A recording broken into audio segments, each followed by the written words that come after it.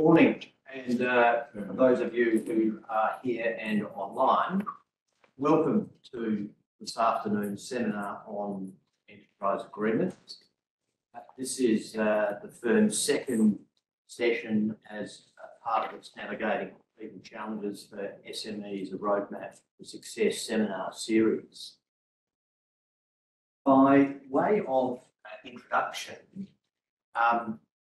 going to obviously talk about enterprise agreements. I will touch upon the history of such agreements, including some current trends and developments that we've seen over a number of years. And the reason for that links into the proposed changes or the changes that the Federal Labor Government has now made to Fair Work. One of those is the greater use of multi-employer agreements. Other changes such as those made to the Better Off Overall Test and changes to the approval process under these reforms. So if I touch upon the history, as many of you would know, Australia had a centralised system of wage setting through industrial instruments known as awards. Labour and capital would negotiate wages and other benefits for employees on an industry basis. A federal state court would assist with conciliation of the negotiations, and then, if this was not successful, had the power to arbitrate, ultimately making awards. Gradual moves away from this form of centralised system began in the late 1980s. Australia first introduced enterprise bargaining in 1991, when the Commission adopted principles of enterprise bargaining which facilitated more flexible arrangements at the workplace level.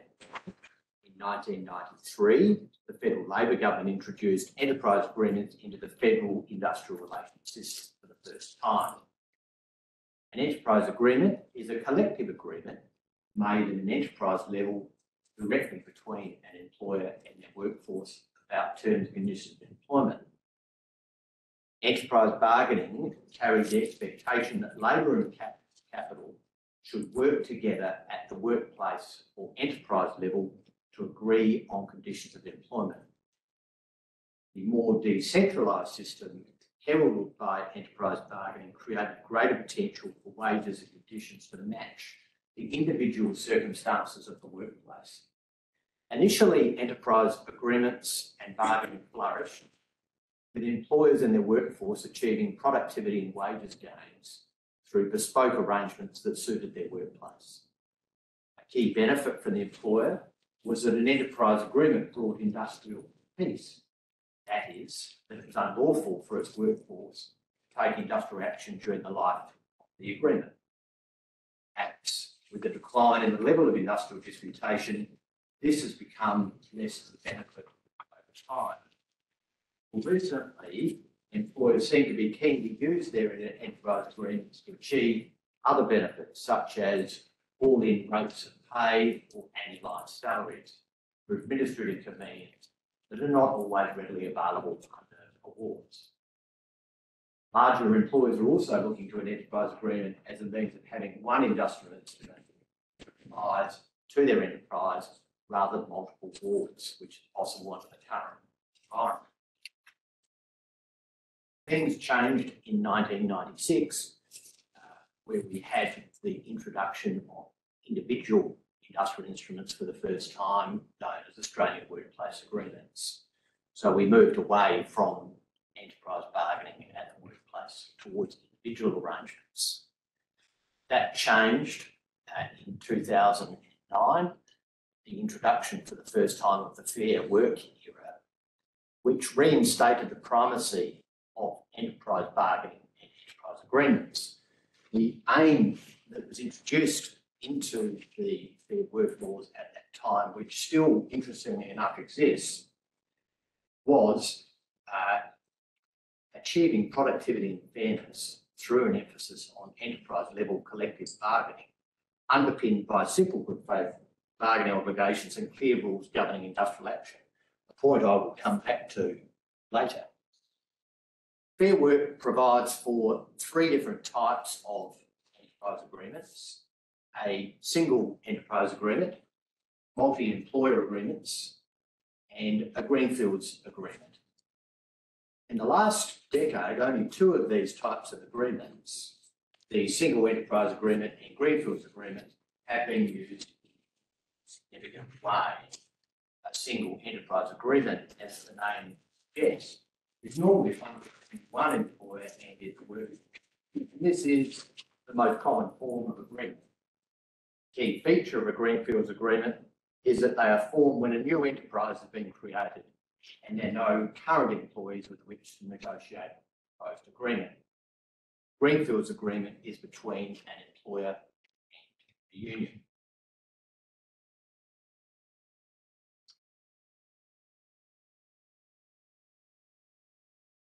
In terms of some of the current developments and trends in relation to enterprise agreements, a key trend is the decrease in the number of new enterprise agreements. Enterprise agreements are therefore not having an impact on either productivity or wages.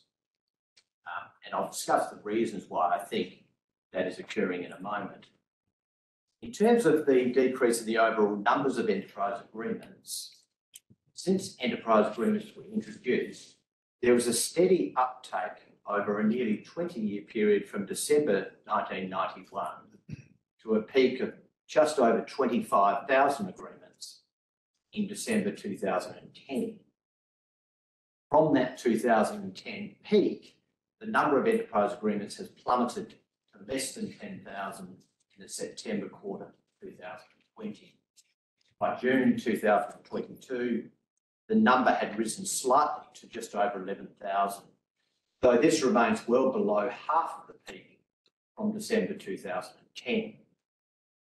The number of employees covered by current enterprise agreements has correspondingly decreased over this period, peaking at 2.6 million in the March quarter 2014, before falling to just over 1.7 million in June 2022. Clearly, these numbers indicate that enterprise agreements are not being used as a means to achieve workplace goals of either productivity or wage growth. What then are some of the reasons for this drop-off in terms of enterprise bargaining agreements?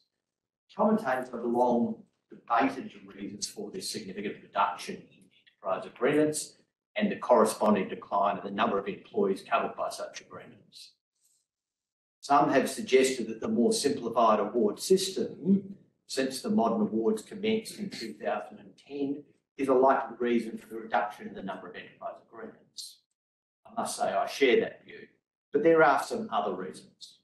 The continued decline in the number of union members in the private sector, the difficulties associated with forcing an employer to bargain for an enterprise agreement, and the complexity of the enterprise bargaining process, including the approval process.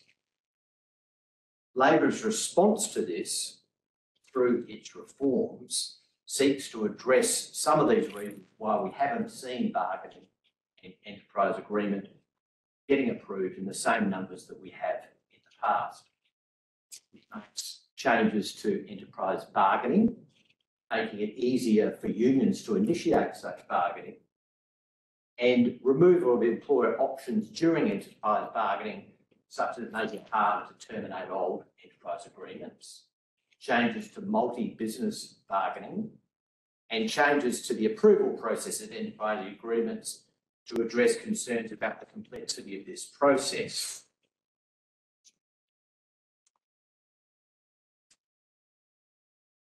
In terms of the enterprise agreement market, this is where some significant changes have been made under the reforms.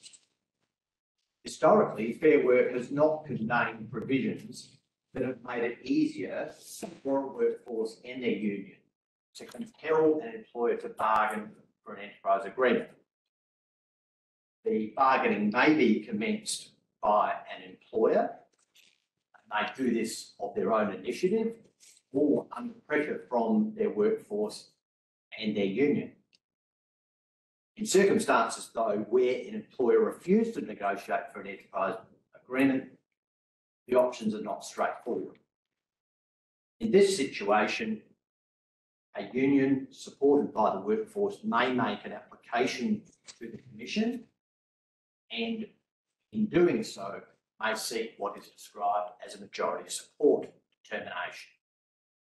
This is something that the Commission can make if it's satisfied of various criteria, in particular that the majority of employees who would be covered by the agreement want to bargain for such an agreement. In reality, there have been very few MSD applications that have been made since Fair Work. And what Labor has sought to do through these reforms is to increase the ability for unions and the workforce to initiate bargaining.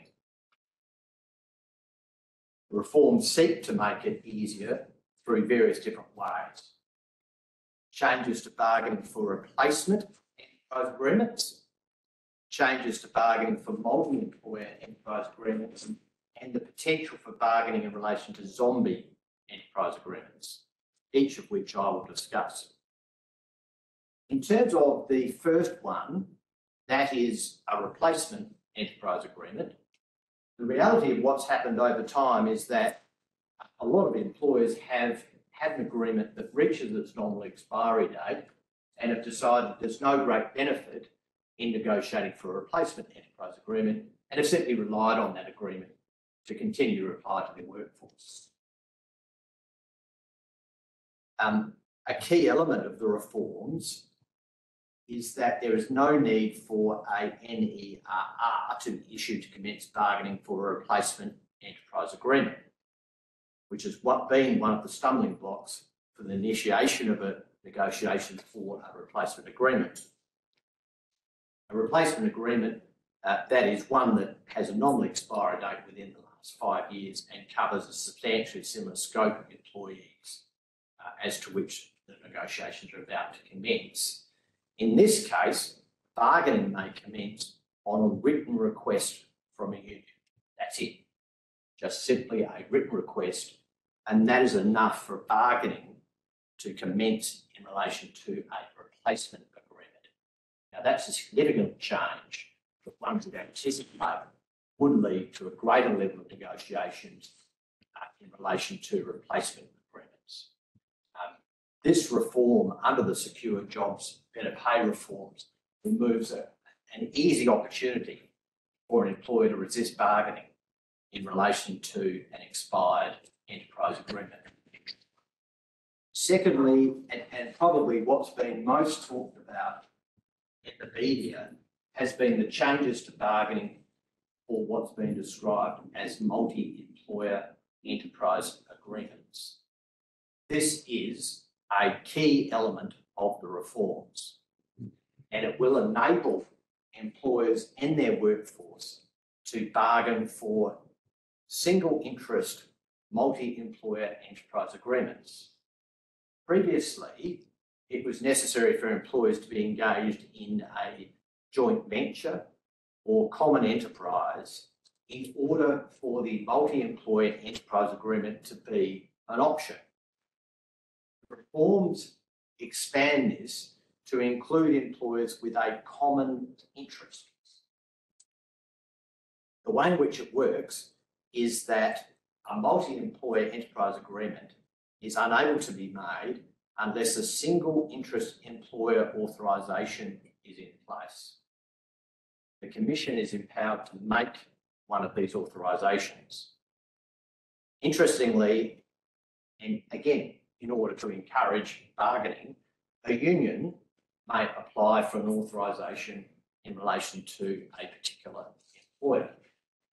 In this manner, a union may force an employer to commence bargaining for a multi-employer enterprise agreement with other employers, which in practice is an industry-based industrial instrument in much the same way as an award. In terms of the criteria for granting a single interest employer authorisation, the Commission must make such an authorisation if we're satisfied of various criteria. The first of those is that at least some of the employees will be covered by the proposed agreement are represented by a union. The secondly is that the employers have a common interest, and then there are various criteria which refer to what is a common interest. They include that the employer have clearly identifiable common interests with other employers that are part of the application, and that the employer's operations and business activities are reasonably comparable. The third criteria is that the employers and the union have had the opportunity to express their views and the workforce, and there are some other additional requirements which I will discuss in a moment. In terms of the common interests, the Act sets out what those common interests might include, and it refers to geographical location, regulatory regime, and the nature of the business. Interestingly, there is also a presumption under the legislation that if a union has applied for an authorisation and the employer employs more than 50 employees at the time the application is made, it is presumed that the employer has clearly identifiable common interests and that their operations are reasonably comparable with the other employers that will be covered by the multi-employer agreement, unless otherwise proved. So if you are a larger employer, you must rebut that presumption, which you might suggest won't be necessarily an easy exercise. In terms of the other additional requirements referred to a moment ago, if a union makes the application, the Commission must also be satisfied in relation to each employer that they have at least 20 employees, so small businesses are not covered by this regime. A majority of the employees who will be covered by the agreement want to bargain for the agreement, and the employer and the workforce that will be covered by the agreement are not covered by an enterprise agreement already. There are also some exclusions from this process. The Commission has the discretion to exclude an employer in certain circumstances where they are bargaining in good faith for a proposed enterprise agreement that will cover the workforce. So if you're already engaged in a bargaining process for a single enterprise agreement, that gets you potentially off the hook. The employers and the workforce have a history of effectively bargaining in relation to enterprise agreements, and on the day the Commission makes the authorisation, less than 9 months have passed since the most recent nominal expiry date of such an agreement. So if you satisfy those criteria, the Commission does have the discretion to exclude you. There are also some other restrictions on making an authorisation. The Commission cannot make one if the proposed agreement relates to a workforce in relation to general building construction. So the CFMEU is still not allowed to be involved in this process. In terms of the effect of a single interest employer authorisation, an employer who's then subject to one of these authorisations needs to comply with the usual enterprise bargaining rules, which of course include good faith bargaining obligations under Fair Work. The Commission is also authorised to assist parties during bargaining to reach an agreement that meets their needs. In this manner, a union may force an employer to commence bargaining for a multi-employer enterprise agreement, which is in practice, as has been described, an industry-based industrial instrument.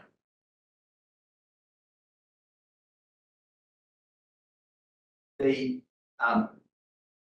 other comment to make about these reforms is that what has occurred is that Labor's also taken away some of the tools that employers have used during the bargaining process. One of the tools that has been used has been applications to terminate enterprise bargaining agreements. And this has been used as an effective tool by employers during bargaining, which either as a threat, making the application, or actually going through with the threat by having the agreement terminated. It's obviously an agreement that's past its nominal expiry date, and the effect of that is you fall back to the award. So a number of employers have used this as a bargaining tactic. In terms of the reasons for that, it is for the reason that the workforce then falls back to the bottom award. And in this situation, the workforce may stand to lose benefits won during the course of negotiations for past enterprise agreements.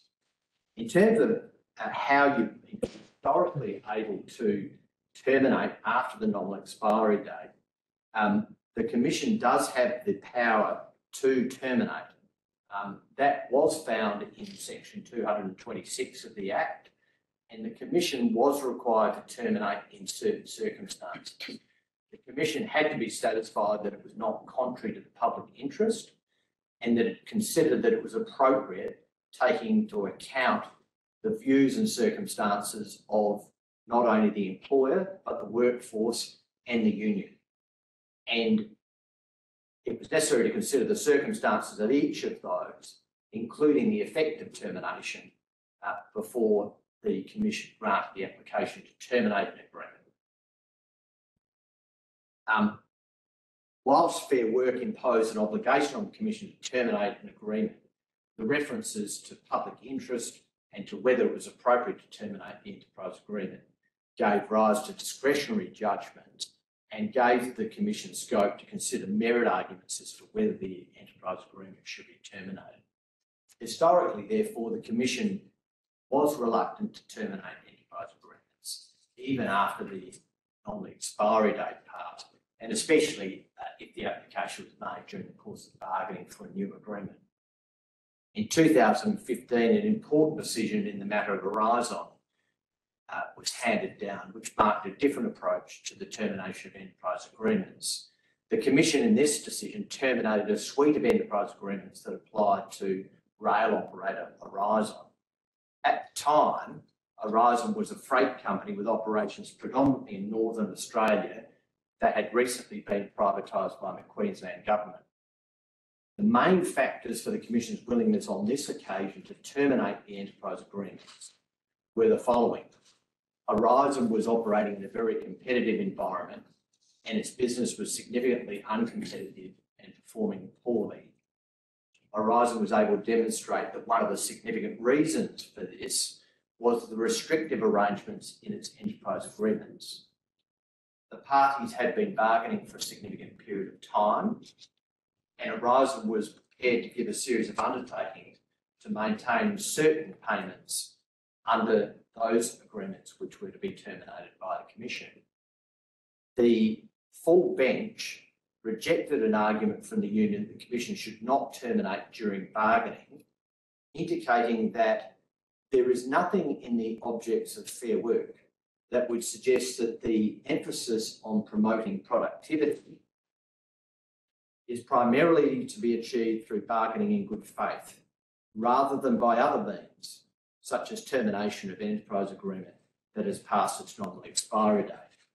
So there again, the full bench is referring to that objective in relation to the primacy to be given to enterprise bargaining agreements. The Horizon decision, which signalled a change in the approach towards the termination of enterprise agreements, resulted in a number of employers making applications to terminate their enterprise agreements, many of which were successful, where bargaining was protracted and the anti-competitive terms were contained in their enterprise agreements. The Secure Jobs Better Pay reforms changes this, requiring the Commission to instead be satisfied of one of the following before terminating an existing enterprise agreement, even when it's past its nominal expiry date. The continued operation of the agreement would be unfair to the employees it covers. The agreement does not and is not likely to cover any employees. The continued operation of the agreement would pose a significant threat to the viability of the business, or the employer gives a guarantee that it will preserve termination entitlements under the agreement. Now, in relation to those criteria, it's quite clear that the reforms will now require the Commission to only terminate the agreement if one of the above criteria is met and if they are satisfied that it's appropriate in all the circumstances to terminate the agreement.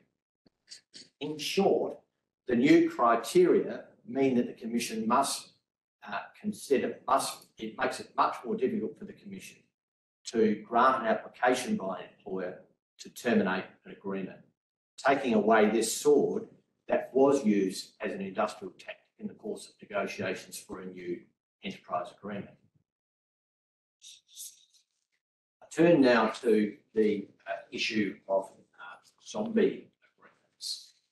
An aspect of the Secure Jobs, Better Pay reforms is a sunset date of the end of the year for industrial instruments approved prior to commencement of Fair Work laws, at which time these old industrial instruments will be terminated. The union movement has long campaigned for a sunset date for these industrial instruments, many of which were made during the WorkChoices era that are now all older than a decade. Earlier, the Labor government under Prime Minister Rudd had resisted this pressure to include a sunset date for these industrial instruments when he enacted the Fair Work laws. The current government's introduction of sunset date for these industrial instruments, referred to as zombie agreements, removes one of the last vestiges of WorkChoices. An ability has been provided under the reforms to extend the operation of zombie agreements in certain limited circumstances. In addition to that, employers need to provide certain information to their workforce who are covered by these zombie agreements before the 7th of June 2023. In terms of finding out whether you've got a zombie agreement, it should be a straightforward exercise, but it's not. Many employers who do have zombie agreements may not be aware that they have such an agreement. And the reason for this is that many of these agreements are Australian workplace agreements, which weren't approved by the Commission. So there's not an easy list of those agreements. And you'll need to check your employee records to see whether or not you have any of those types of agreements. Other types of agreements which are collective and have been approved by the Commission are available by looking at the Commission's website, and they've produced a list of such agreements for guidance to employers. In terms of the obligations that are now imposed upon employers in relation to such agreements, there is a notification requirement. As I mentioned, information needs to be provided before the 7th of June to those who are covered by such agreements. That written notice from the employer to those covered must identify to the employee that they're covered by such a zombie agreement, that the zombie agreement shall terminate at the end of the year, and what the employer intends to do in relation to such a zombie agreement. Now, the effect of that is likely to be that it will encourage the workforce to consider negotiations for a new agreement, having had it brought to their attention that their agreement is going to come to an end, but they will fall back to the bottom award unless a new agreement is negotiated. And as I say, you would expect that to lead to some form of negotiation between the workforce and their employer in relation to negotiation of a new agreement. In terms of enterprise agreement types, I've indicated previously that there are now 3 types of enterprise agreements that are available for Fair Work. That is the single enterprise agreement, the multi-employer agreement, and also a greenfields agreement. The single agreement is the most common. That's the one in which employers have been using to negotiate directly with their workforce in the past. And as I've said, the greenfields one is really for a new operation. In terms of the multi-employer agreements, which are the agreements that have had a fair bit of publicity in relation to these reforms. The reforms make some significant changes to this particular stream. I've mentioned that previously it was necessary under this stream for employers to be either in a joint venture or a common enterprise for this to apply, but that option has now been expanded to the common interest. In terms of the multi-employer agreement, once there is a multi-employer agreement in place, a union can apply to the Commission to rope in employers to that agreement. So if you imagine for a moment that we have a situation in the future that there is a multi-employer agreement, say the hospitality industry, the relevant union is a party to that, and there might be 2 or 3 employers who are party to that agreement at, say, a statewide level here in South Australia. What the union can then do is it can apply to rope in other employers in that same industry who have got common interests into that multi-employer agreement. And in that situation, the Commission shall grant the application where a majority of the workforce wishes to be covered by the multi-employer agreement. Any existing enterprise agreement has passed its normal expiry date, and other criteria are met, including that the employer has a common interest that are applicable to a single interest employer authorisation, and the same exemptions that are applicable to a single employer authorisation also apply. So effectively, what you're doing for the roping in application is you're using basically the same criteria you do for the authorisation, which is the start of the bargaining process. So once you've got the agreement up and running, you can then apply in much a similar way to then seek to rope in the employers to this multi-employer agreement. Now, in terms of union strategy, I mentioned earlier the objectives of the Act. There was a significant decision in a slightly different context. It was in the context of some industrial action that was going on involving a company called Spitzer, and they operate tugboats. There was some significant industrial action going on late last year following several years of unsuccessful bargaining negotiations with the union, the CFMEU. It got to the point where there were some applications made to the Commission, which the Commission was considering before these reforms were introduced. One of the applications made was an order to terminate the industrial action that was taking place. That application was made by the union. The significance of granting the order would have been that the Commission would have then arbitrated the bargaining dispute, potentially imposing, if you like, an enterprise agreement on the parties. The decision of the full bench, which included Vice President Hatcher, who of course has since become the President of the Commission, was that despite the ongoing disputation that had been occurring, the fact that bargaining had been going on for several years, I believe it was up to 3 years, they would not grant the termination order that was sought by the union. A decision was made instead by the Commission to suspend the bargaining, suspend the industrial action to enable bargaining to continue for a further period between the parties of up to 6 months. What was interesting about the rationale for that decision was that in the context of discussing why they didn't grant a termination order, which would have led to arbitration in relation to the bargaining dispute, they said the following: the significance of this consideration, that is not to grant a termination order, arises from that part of the object of the Fair Work Act in section 3F, which refers to achieving productivity and fairness through an emphasis on enterprise-level collective bargaining, underpinned by simple good faith bargaining obligations and clear rules governing industrial action. Now, The significance of that is that what Vice President Hatch and the other members of the full bench are referring to is the primacy given to enterprise level collective bargaining, which is something different to multi-employer bargaining. Interestingly, through these reforms, those objectives of the Act have not actually been changed.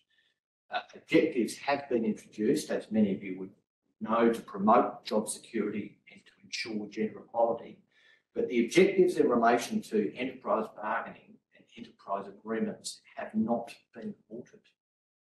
So, as to the relevance of that in relation to multi-employer agreements, it seems to me it's going to be difficult for the unions in that context to force a situation where they're able to get orders which deal with an intractable industrial dispute and actually get orders where the Commission is going to feel comfortable imposing terms in an enterprise agreement upon parties, because the objective remains the same. What I think is more likely to happen is that unions will seek to agree multi-employer enterprise agreements with several friendly employers. And they only need 2 or 3 to achieve this objective. I suspect what they will do with the first round of these multi-employer enterprise agreements is look at content which has some issues such as prohibition of labour hire and similar other issues, which seems to me to be consistent with the objective in relation to the promotion of job security, which is now included in the Act. Consultation with union and some other, but what they will do is that they will only have modest wage rates, slightly above the relevant on the board. Then they will seek to vote in other employers to these multi-employer enterprise agreements. Again, you're using the same criteria, but it avoids all this bargaining and negotiations and all this other stuff that goes on to get them in the first place. Instead of that, it seems to me if you've got friendly employers on side, you can get that agreement up, and then you can seek to join other employers along the journey. Then for your next enterprise agreement, then that is probably where the fun is going to commence. And my suspicion is it's at that point that the unions will really look at seeking it to ramp home their advantage of having what I'd call an industry-wide multi-employer agreement and seeking significant increases under that particular agreement through that process at that stage. But I don't think they're going to do that before that time. My suspicion is they're going to adopt a strategy like that, and that's certainly the strategy we're currently seeing amongst our employer group as these changes are about to commence early next month.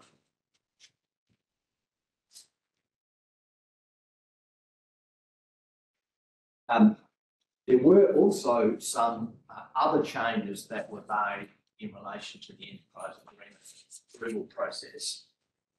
One of the criticisms of the reduction in numbers of enterprise agreements and also the numbers of employees covered by such agreements has been a criticism directed towards the Commission in terms of the enterprise agreement approval process.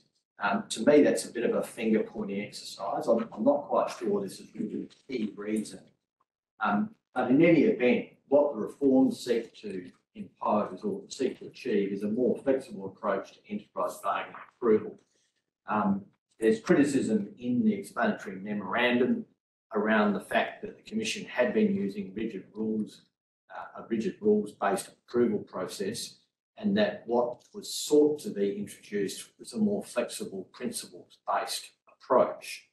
The reforms require the Commission to issue a statement of principles in relation to its approval process, and the Commission has done that, and that statement addresses a number of issues, including the notification of intention to bargain for an enterprise agreement, providing an opportunity for employees to consider a proposed enterprise agreement, the explanation of a proposed enterprise agreement, and providing a reasonable opportunity to vote on the proposed enterprise agreement. I must say, to my mind, that statement of principles doesn't really change the approach in terms of what the Commission is indicating it's going to do in relation to the approval process. And it still has some timeframes within that statement of principles if you want to have a look at it. So I'm not sure that's necessarily going to change a great deal. I think some of the other changes I'm about to discuss are more significant. One of those is in relation to boot. Currently, an enterprise agreement passes the boot if the Commission is satisfied of the following: that each award covered employee and each prospective award covered employee would be better off. And as we know, a regular criticism of that is that it has been applied in an overly technical way, including on a line-by-line basis. The high watermark of this technical approach was the decision back in 2016 of Hart and Coles supermarkets. And an issue that was scrutinised in that decision was the interaction between a flat rate of pay under an enterprise agreement and penalty rates payable under the relevant one. Coles enterprise agreement contained a flat rate for permanent employees engaged to perform work under the agreement. The permanent employees who enjoyed a higher rate during the normal weekdays hours under the agreement appeared to be better off under the agreement. That is the full-time ones.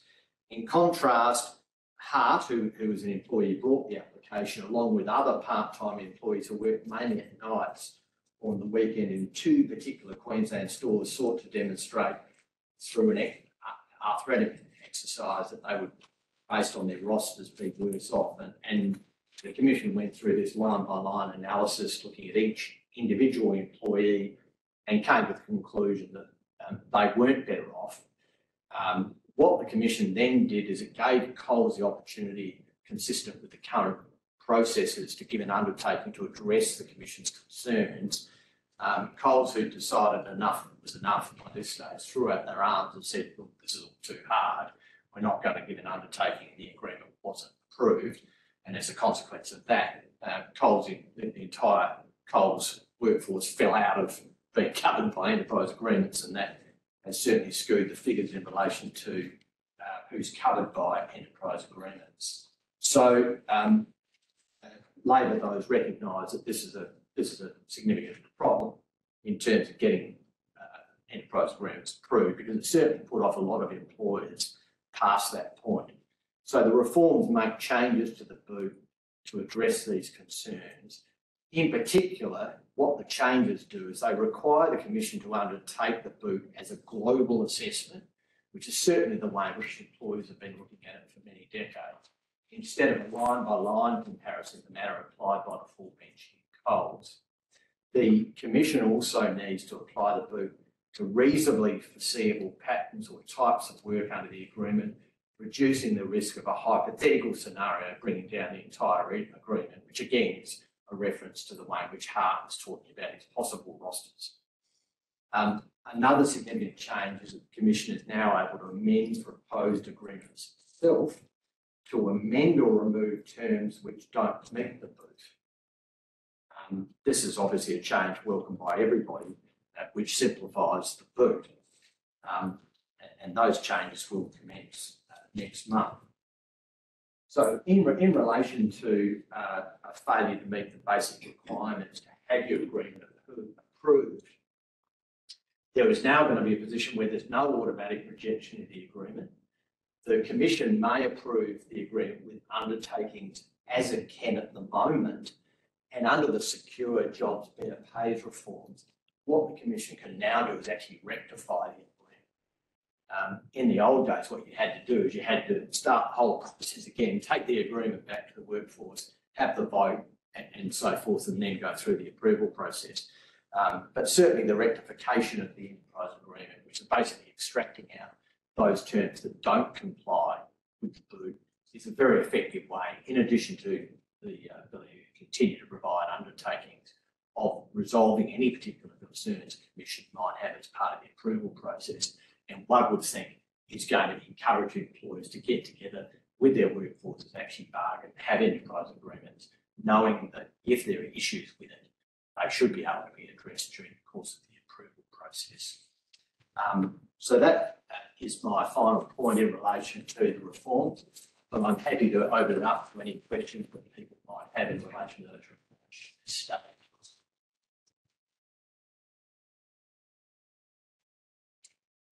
Do you have any comment on, there's been a bit of media attention recently, Bunnings famously walked away from enterprise bargaining, amongst other reasons, the criticism around its bank of hours approach. And they've recently entered into an agreement which includes terms as to things like a 4-day week or a 9-day fortnight. Is that something that you see as really coming from this changed approach to the boot? Do you believe there's going to be far more flexibility to look at what I would describe as more imaginative arrangements in enterprise bargaining? Look, I think employers are, particularly since COVID, where we've had workforces looking at more flexible arrangements, including such matters as working from home, 9-day fortnights and so forth. I think employers are under more and more pressure to be able to provide flexibility under their arrangements. I don't know that the award system has quite caught up to recognise that level of flexibility as yet. So anything you're providing under an enterprise agreement obviously needs to make the employee better off overall on a global basis against the award. But I think it's something that employers are certainly looking towards achieving. These reforms may well assist in terms of that. If you're looking at it from a sort of a global basis rather than line by line basis, that certainly seems to assist because you're looking at the workforce overall rather than individual.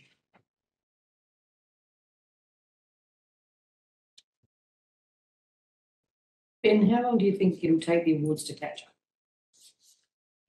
up?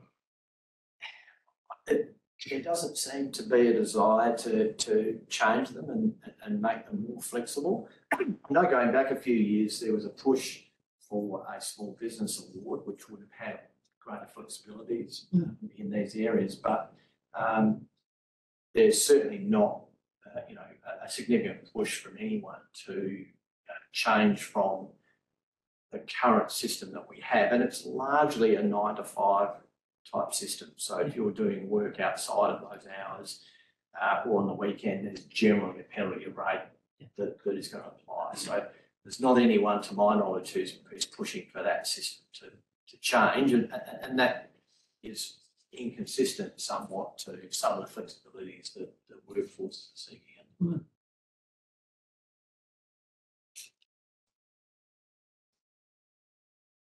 So with our workforce, Ben, we don't have any agreements in place. We purely worked under the award system. So if we were to decide to, might sound like a silly question, do nothing.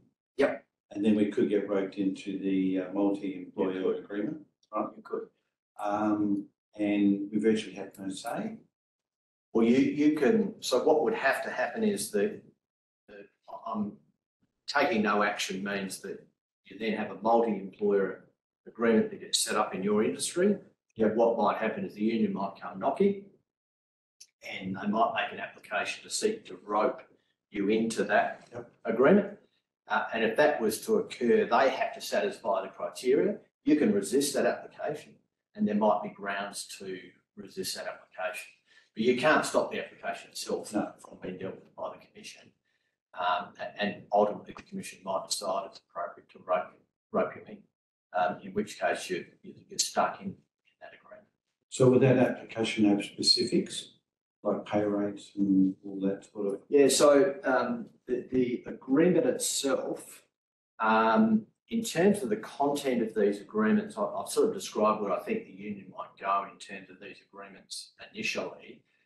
I don't know that there's going to be, they're going to be significantly more than the award in terms of wage rates, but I'm thinking there's going to be other things, such as consultation with the unions and restrictions on labour hire, those sort of things that you can tend to see in enterprise agreements that obviously aren't any award.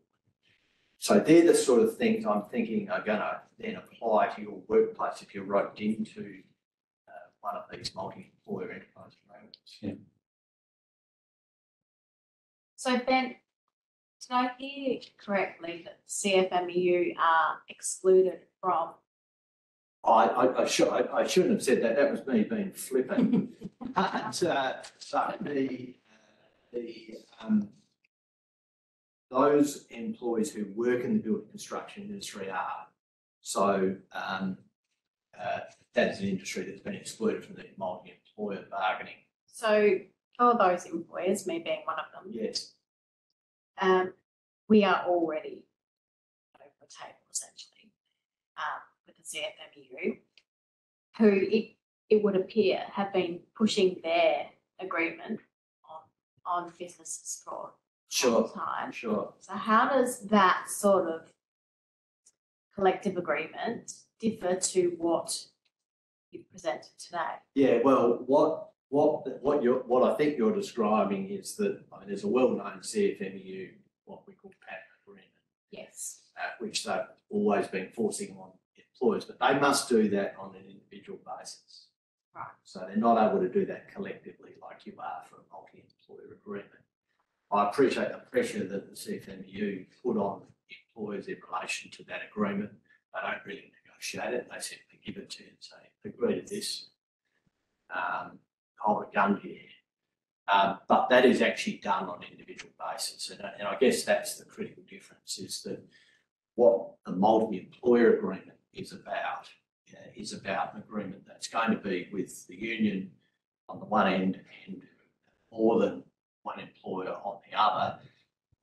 I think initially, and then over time, what the union will no doubt look to do is to join as many employers as they can over time.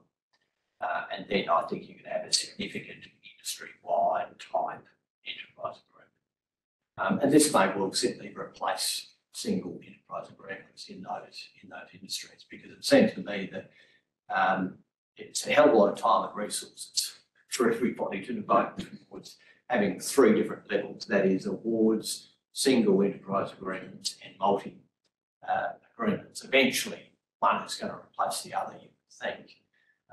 And the possibility, it seems to me, exists that these multi-employer agreements will simply replace enterprise agreements as we know them today.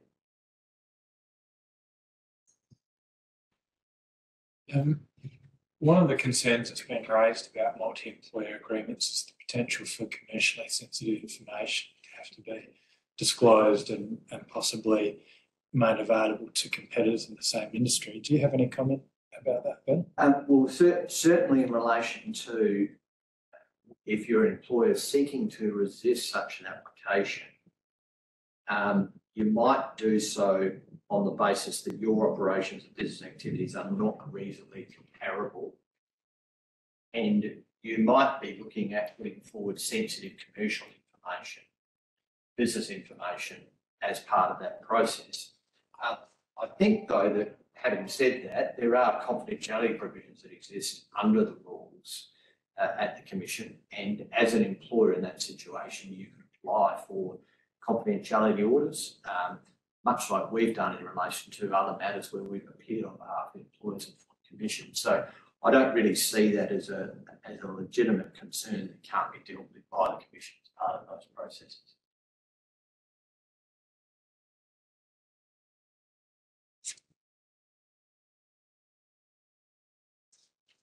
Any other final questions? I have one thing. So we had a zombie. A zombie agreement. Yeah. So I guess we're thinking we don't know whether to apply, continue it, or whether just go to the. Sure. We're a medical clinic, so Yep. we don't have Sure. Well, you've got a few options. I suspect the ability to extend these zombie agreements is going to be difficult.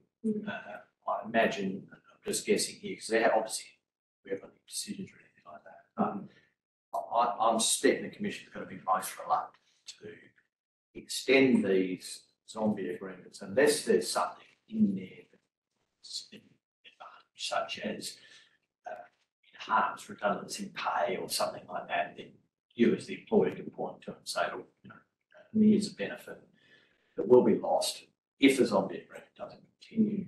Absent that situation, my expectation is the Commission will terminate these arrangements and won't extend past the sunset date. So in that situation, you need to look at, is it going to be the board? Do we want to negotiate a new agreement or whatever? Yeah. So I imagine that they're going to be your main option.